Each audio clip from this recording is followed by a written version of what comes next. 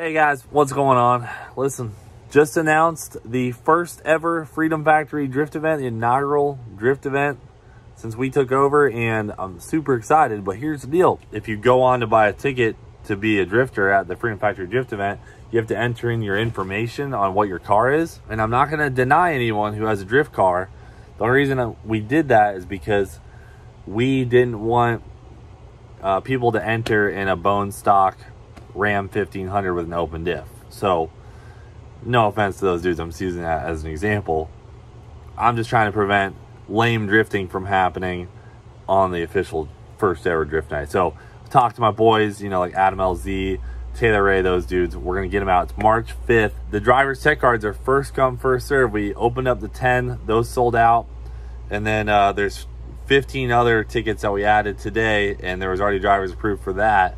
And then we're gonna do the third round tonight. So this is important to note. You may get approved to buy a tech card, but the tech cards could still be sold out. So we've approved some guys and then they didn't buy a tech card. So we have to continue to approve other drivers, and it's first come, first serve. So if you're approved and you don't buy the tech card online, if it already says sold out, they're gone and you cannot drift in the March 5th event. But if you're approved and you're able to buy a tech card, you're good to go. So I don't want that to be mixed up, that if someone gets approved and then shows up day of, you have to have already purchased your tech card online before you show up to March 5th, the day of the drift night. Because I don't want to do, more than like 40 cars for the first one, because then it's just going to be a freaking just disaster. I want everyone to get a bunch of driving in. I want everyone to enjoy it. I don't want to have a huge mess in the pit. So we're doing about 40 cars. And then I also talked to Pat, which you guys have seen Pat on Adam LZ's channel. He runs drift events that I've been to around the country, and he's going to be helping out doing the tech and running the event, just because I don't know a lot about running a drift event. I've participated in a few, so I know a little bit. So I figured we'd just hire in a pro for this one, and then we'll also, have an Adam and Taylor and some of these other pro drift guys who are coming.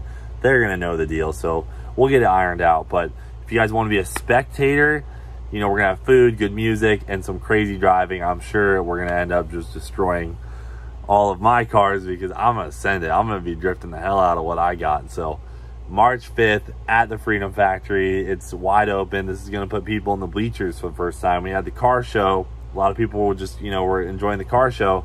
Now we want to put a couple thousand people in the seats, see how the flow changes, all that stuff. We got the wall patch coming in, so that'll be done before then. But March 5th is coming up, so if you guys want to come out to the first ever Freedom Factory drift event, can't wait to do some tandems with the boys at the Freedom Factory and just have a bunch of people out and have a blast. So if you want your tickets, guys, grab them at the link in the description below, or it's just thefote.com. It's a ticketing service that we decided to use for the FF.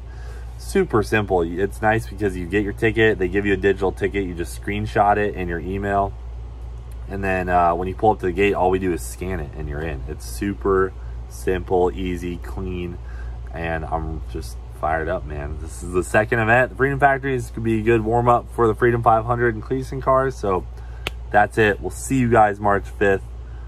We're going drifting, and tickets for Cleeson cars and the Freedom 500 will be on sale beginning of March, so that's coming too.